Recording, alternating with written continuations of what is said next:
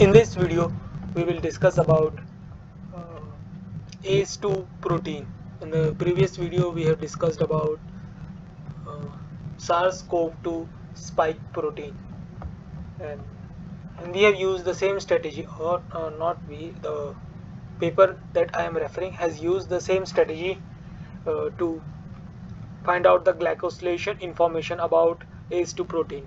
That is, initially for glycomics analysis, what they have done is they have treated the ACE2 protein with the help of PNGs F, and then methylated it so that its efficiency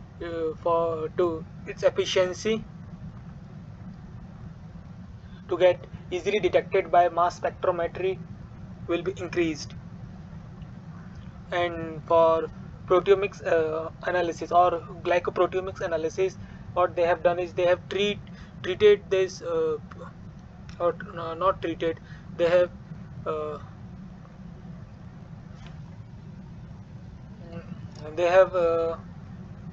make the peptide with the help of different kind of proteases, so that uh, the detailed information about occupancy and microheterogeneity of specific glycan sites, not just the N-glycan but the O-glycan sites, can also be find out with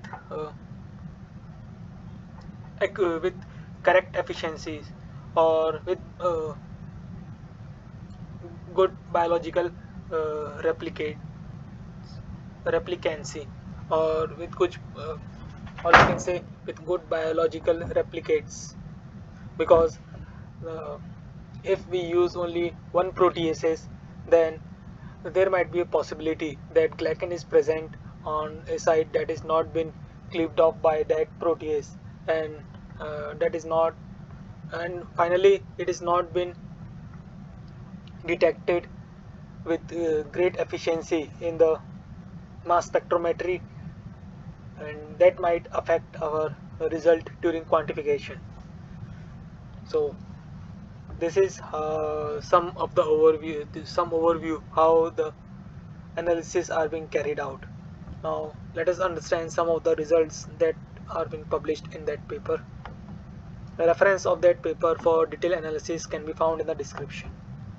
So in ACE2 protein, and one more thing that we need to recall, that how they have cleaved off ACE2 protein from the cell membrane with the help of specific protease, something called ADAM. You can find it either in the reference paper or in one of our previous video. I have provided information about that, how they have cleaved off ACE2 from the cell membrane. So let's now go through the results, what they have found out.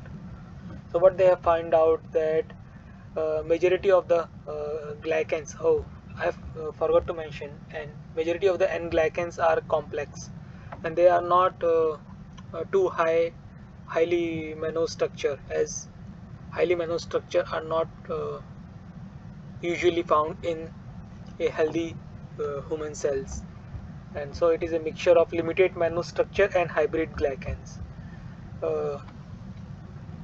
In SARS-CoV-2 spike protein, we have the paper has found out some of the sulfated N-linked glycan. However, in ACE2 they have not found out any sulfated N-linked glycan. And occupancy of all the 6 glycan, the ACE2 protein, the part of ACE2 proteins that they have analyzed has only 6 N-glycan sites. So occupancy of all of them is greater than 75%. And during quantification, with the help of quantification, they find out that most these sites are mainly dominated by the complex N-glycan. And for O-glycan analysis, they have found out that serine at 155 position. This counting, for those who don't have much idea about this sequence of amino acid, this counting usually starts from N-terminal sites and end site C-terminal sites of the protein. This serine 155 and serine and threonine residues that are close to C-terminus are found to be the site for O-glycosylation. and they have checked their result with the help of another independent study that has been carried out at Oxford, and they have found that most of their results are in align with the study that has been conducted at other place, for example at Oxford. And one more thing that they have found out from the from the study of 10,000 human population, that the N-glycan site at 546 are not present in 3 humans out of 10,000 human population that uh, the study has been done. So what they have think that this could be because of naturally occurring variation. And this is some of the graphs, so that it will be easier for to understand the results. This graph is similar to that we have seen for SARS-CoV-2 spike protein. So in this first graph, we can see the compositions of the glycan that are present in ACE2 6 sites. Majority of them are complex. Some of them are, after that, some of them are amino structure, and then rest of them are hybrid. And these are the mainly dominated terminal sites, most abundant terminal sites of the glycan.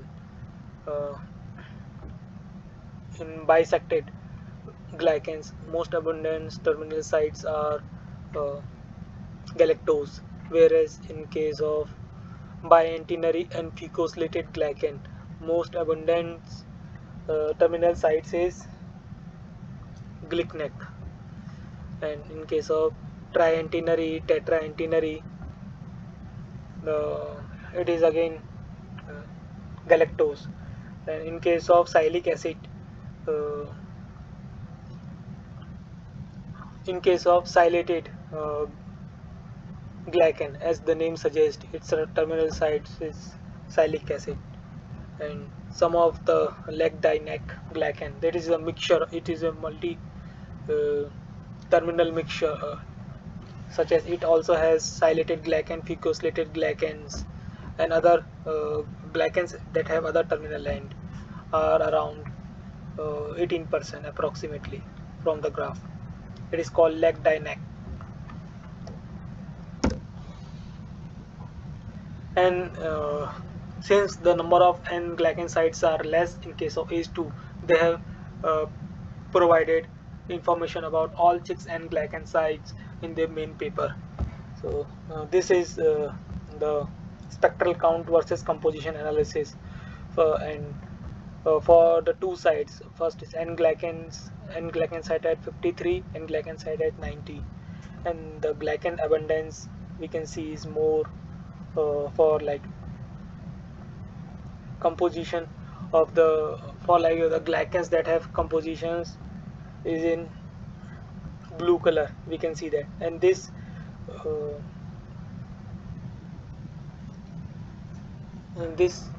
is not the IUPAC name of the glycan used. This is the SGF form of the glycan used, that is commonly popular within the glycobiologist. So we can see that in N53 it is its abundance, or we can say its occupancy, or occupancy is the right word. Its occupancy is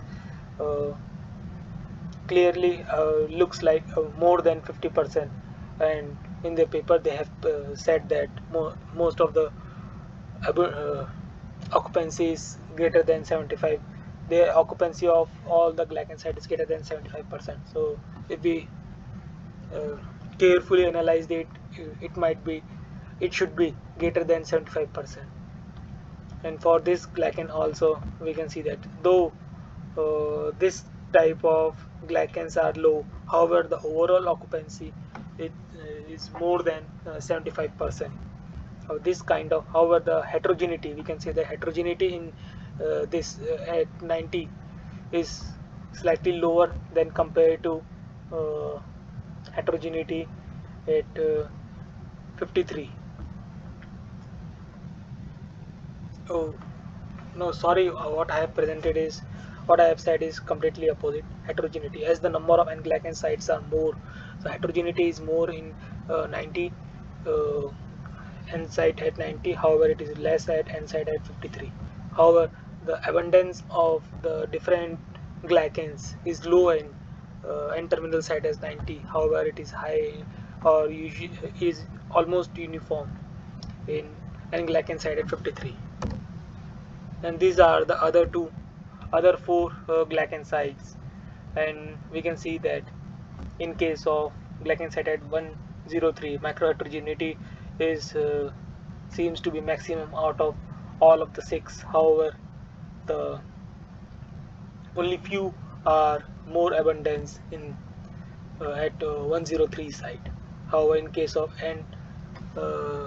N-glycan site at 332, we can see that heterogeneity is slightly lower. However,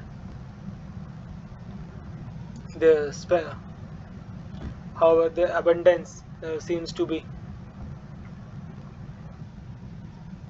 dominated by these three glycans.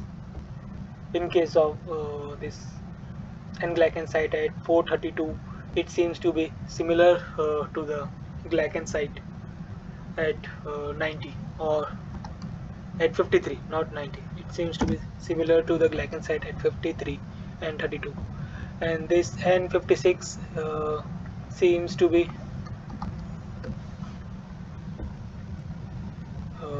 it is the mixture of it seems to be the mixture of glycan site at 53 and glycan site at 90, and all this we can see that this blue color is represented by the complex glycans. So all the 6 glycans are dominated by the complex glycan in case of in terms of abundance. So that's all for this video. Thank you for your time.